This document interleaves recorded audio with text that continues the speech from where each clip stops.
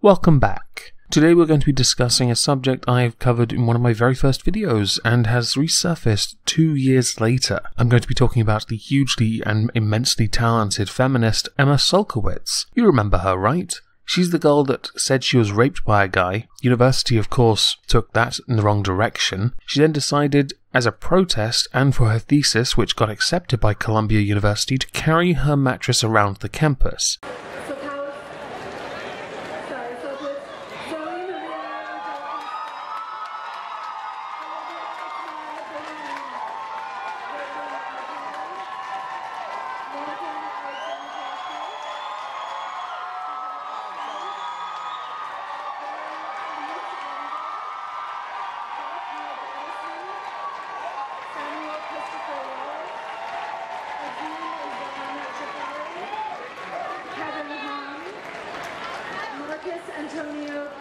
You have pictures of this?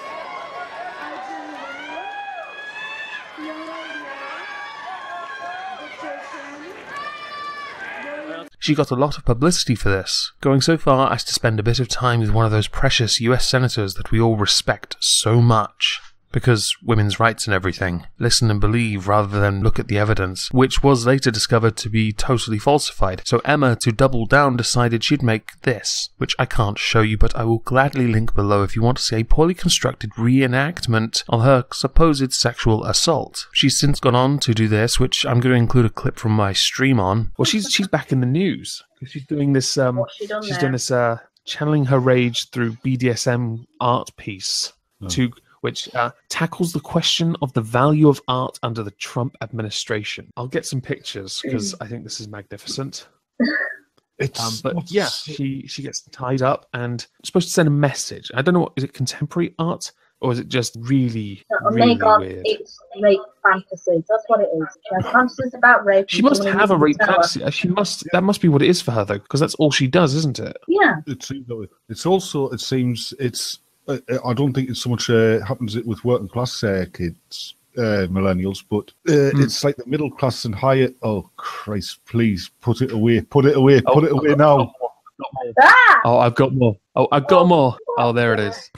There's the money shot. He's also whipping. Oh, look, the belt's out as well. What the fuck did I just? What did I join back to? Oh, hang on, look. Fucking hell. Emma, I look so proud.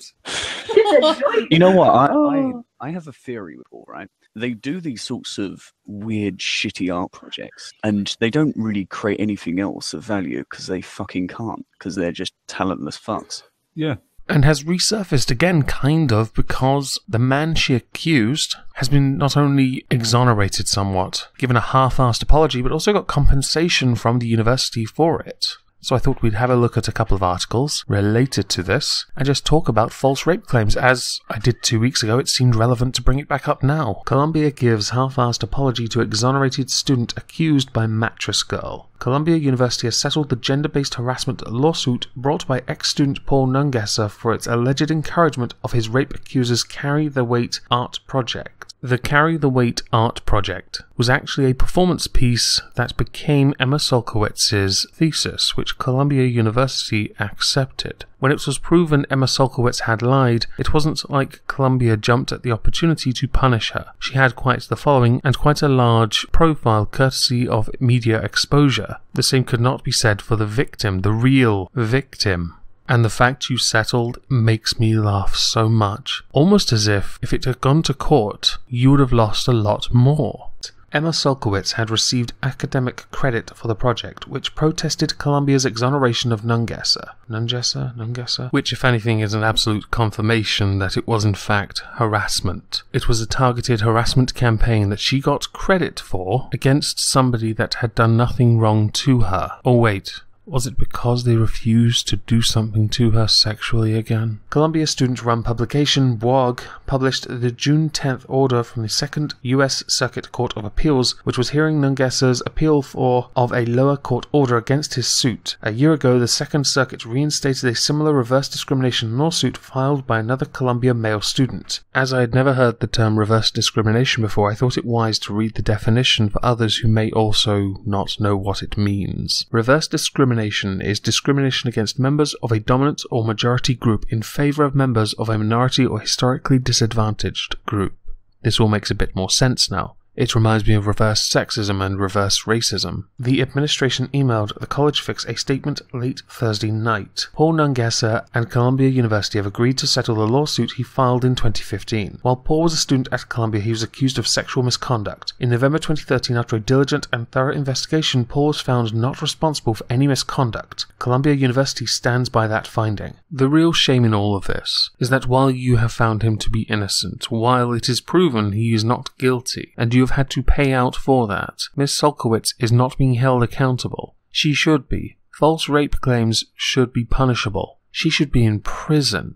She made it up and has made a career of oppression, using lies and deceit to go somewhere. Now, of course, eventually she's going to become irrelevant, like she pretty much is now, as this is kind of like the final part of her, saga. But the fact remains, she's not really had any kind of backlash for this, past the online community that has called her out. It's not like the mainstream media that lauded her for being so brave and so strong and independent and powerful, and that poxy senator. It's not like they then turned on her. It's not like they made an effort, a concerted effort, to say, oops, we're very sorry to Paul Nungesser for promoting somebody who lied about what you did not do to her. In 2015, Paul graduated from Columbia in good standing as a distinguished John Jay Scholar. John Jay Scholars like Paul are recognized for their remarkable academic and personal achievements, dynamism, intellectual curiosity, and original thinking. Paul is currently enrolled at an internationally recognized film school and has launched a career as a filmmaker. Columbia recognizes that after the conclusion of the investigation, Paul's remaining time at Columbia became very difficult for him. Do any of you see why this is a half-assed apology?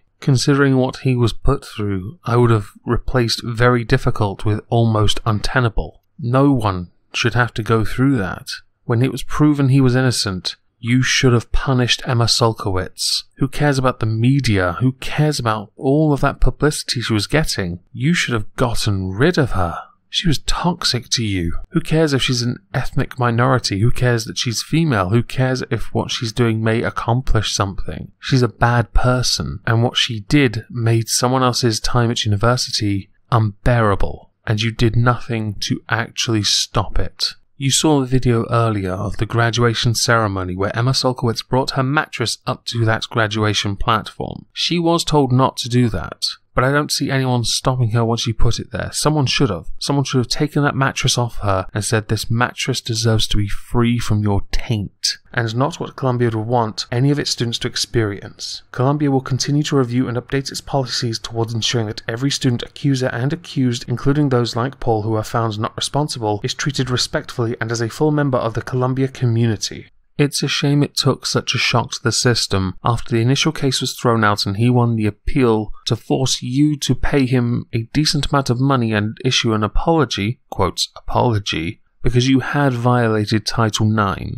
This was, in effect, anti-male discrimination. And to restate, you gave credit for a protest against a guy that she claimed had raped her when it was proven by yourselves that not to be the case. Give her credit for it. Nungesser's lawyer Andrew Miltenberg, who has represented students accused of rape across the country, released a statement saying the ex-student and his family were very pleased with the settlement, for which they fought 3 long years. It gives Paul a chance to go on with his life and recover from the false accusation against him. We hope that the resolution of the case also ensures that no student will ever have to endure what Paul went through after he was exonerated. We are extremely happy that Paul can now fully focus on following his passion and talent as an aspiring filmmaker. A criminal defense lawyer who has closely followed the case, Scott Greenfield, called Columbia's conciliatory statement half-assed but claimed the settlement included good money for Nungesser. I hope that whatever Paul Nungesser does in the film industry, he succeeds. I hope he lives a long and happy life and he forgets this ever happened, which is unlikely. I hope he's never discriminated against because of the past, because of something he didn't do. The same cannot be said for Emma Sulkowicz. I hope she fails at whatever she does, and I hope one day she can apologise for what she's done, because what she did could have destroyed someone's life, as if those protests weren't bad enough. Proof of rape culture, born out of a lie. Anyway, thank you all for listening.